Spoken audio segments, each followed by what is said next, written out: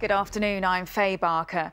The Home Secretary says new data showing existing COVID vaccine offer high levels of protection against the Indian variant is positive, but has warned it's not green lights all the way for ending restrictions next month. A study by Public Health England shows both the Pfizer and AstraZeneca jabs work almost as well against the new strain as they do to fight the Kent variant in preventing symptoms. However, the report has highlighted the importance of people having 2 doses. Katie Barnfield has more. The Home Secretary also denied earlier the government was following a policy of herd immunity in the early months of the pandemic.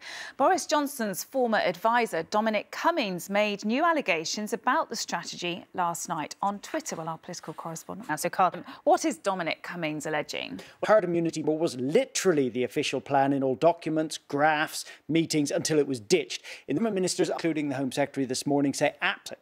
Oh, thank you. Journalist Martin Bashir says he doesn't believe he's harmed Princess Diana in any way following his controversial interview with her in 1995.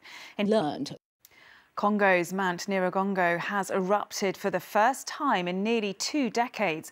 The volcano. Finally, the UK scored 0 points for only the 2nd time in Eurovision history last night. That's it. We're back with the evening news at 5 to 7. Until then, enjoy your afternoon. Bye-bye.